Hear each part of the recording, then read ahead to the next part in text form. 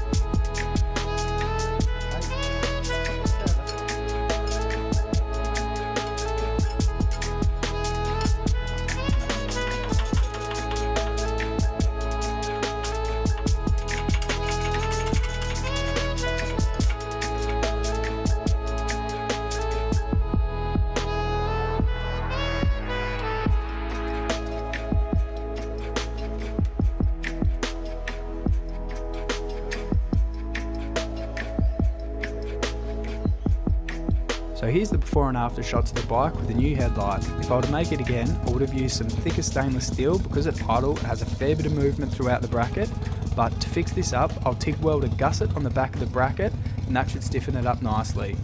If you enjoyed this video, smash the like and subscribe button and let me know what you think in the comments. Thanks.